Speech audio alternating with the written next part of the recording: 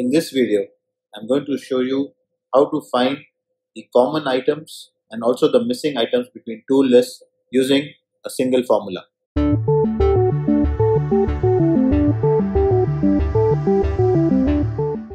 Here are two lists of names. The list 1 consists of 27 names and the list 2 consists of 14 names. Let's say that we wanted to find the common names and the missing names in both the lists. Before we proceed, I would like to convert both this list to table. To do that, I can click anywhere within one of the lists, and in the home tab I have an option format as table, and let me choose this. And I say my table as headers. Say OK. Similarly, in the list 2, select a cell within that list, and then let me choose this. Again, my table as headers. Say OK. So I go to this list, and instead of table 6 in table name, I'm going to call it list 1. And similarly, when I click on the list 2 table, let me call this as list 2. Great. So now we have two different lists of names, and we'd like to find the common and the missing names in both the lists. I'm going to get to the solution using formulas, and this formula is available only in Office 365. So you need to have that subscription to use this method. To begin with, I'm going to build this formula step by step. So the first part of my formula is going to be using the function xmatch. So in the cell F3, I'm going to type in the formula equal to xmatch of the lookup value. So the goal is to find out the common items between list 1 and list 2. So my lookup value, I'm going to choose the list 1. So it says list 1. The lookup array is going to be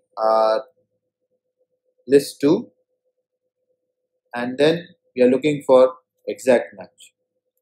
So let me just close this formula, and when we press enter, there you get some numbers and some n bar a's.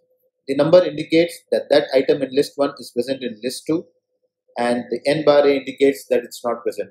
So when you see Andy in list 1 is present in list 2, but Brad in list 1 is not present in list 2.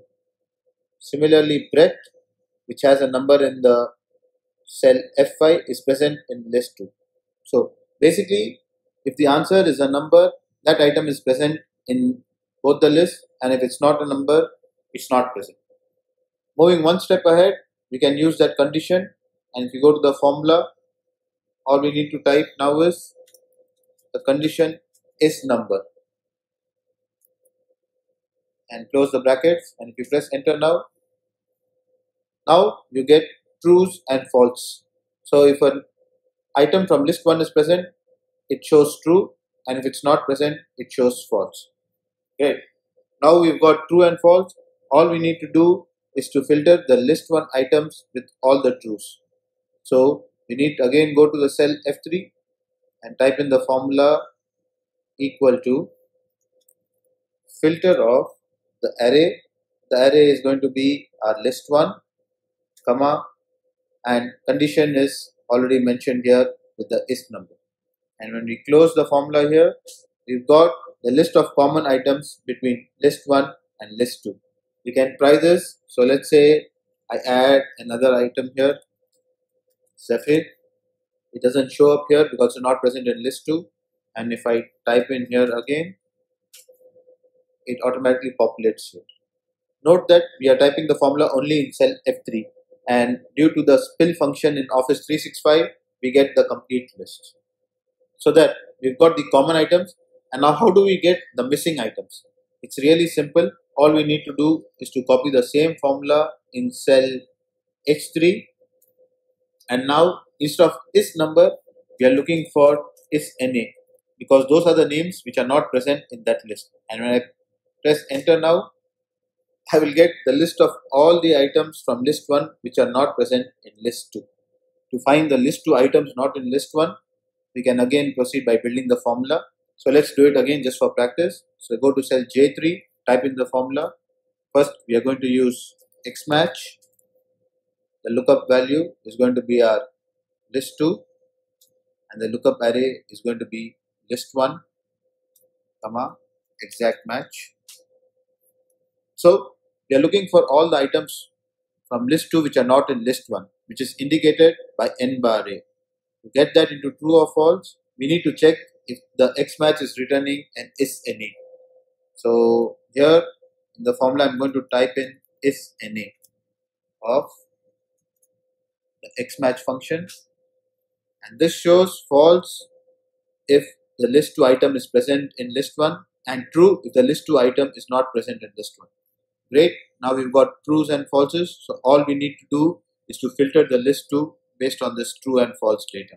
So again, we go to the function, and in the beginning type in the formula filter of the array is our list 2 array, and we've got the condition already. So come to the end and close the formula, and there we've got all the items in list 2 which are not in list 1. So let's say that I'm going to delete Zephyr right now from the list 2. So delete table row. You see that Zephyr is moved away from common items and it's come into list 1 item, not in list 2. Similarly, let's say that I delete Fran. Notice Fran is present in the common item here. So I'm just going to delete table rows. It goes away from the common items, but it's come in the list 2 items, not in list 1. Finding common and missing items can be really helpful for reconciling data. I hope that this tutorial was of use to you. If you liked it, please subscribe to my channel. Till next time, ciao.